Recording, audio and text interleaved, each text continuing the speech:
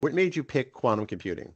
The short answer, which I'll start with, is that I find it's right at the intersection of mathematics, or I should say rather, yeah, applied math and computer science, or computational math in a way.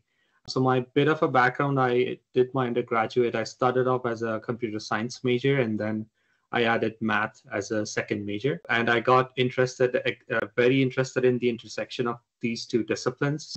I should say, the first time when I heard about it, I think the whole claims of quantum advantage or quantum supremacy or the so-called exponential speedup, I think that attracted me the most. And we had one lecture on quantum computing, and they sort of described in how a lot of the conventional ways that we are used to thinking about computing, they are just completely different when you move to the quantum computing side of things.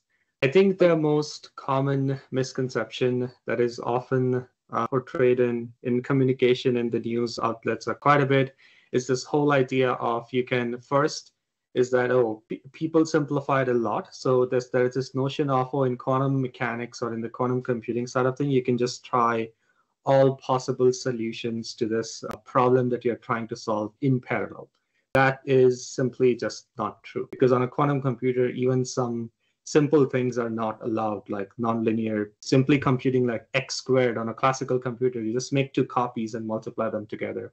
On a quantum computer, it's not possible really. You have to kind of drop your old way of thinking, Yoda, where you have to unlearn what you've learned. I think we're going to have to revisit a lot of our underlying assumptions about computer science. And quantum computing, like, even though someone might make it sound that, anyone can get in and it's very easy, all you need to do is basics of coding, that is simply not true. If you want to make any good progress, you would need to know the foundation, which, as you mentioned, math, physics, and even computer science. When I say computer science, I don't mean just coding, right? But I think what you do need is strong foundations in algorithms or like these, and these are covered in undergraduate curriculum. I think time has come that if this field as it progresses, I think more people will start hopefully focusing back on foundations, which I think is very important.